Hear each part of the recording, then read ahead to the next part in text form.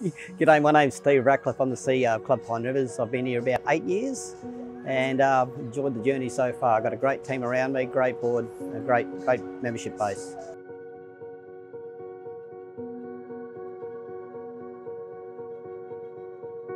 So the reason we went ahead with the whole idea with the solar was pushing towards a very green club.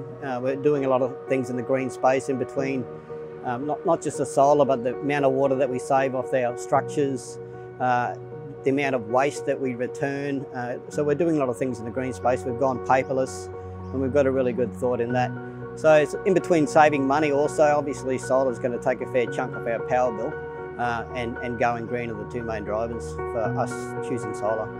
With the help from Springers, we've managed to come up with a really good deal, and with the rebates provided, our payback return is in nearly 4.5 years.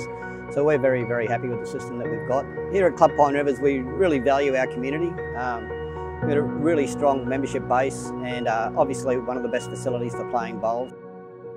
One of the big reasons we chose Springer is they're local and we trust them. We're trying to keep everything local, keep it in our community. We're choosing local as much as we can just to keep the community alive and going.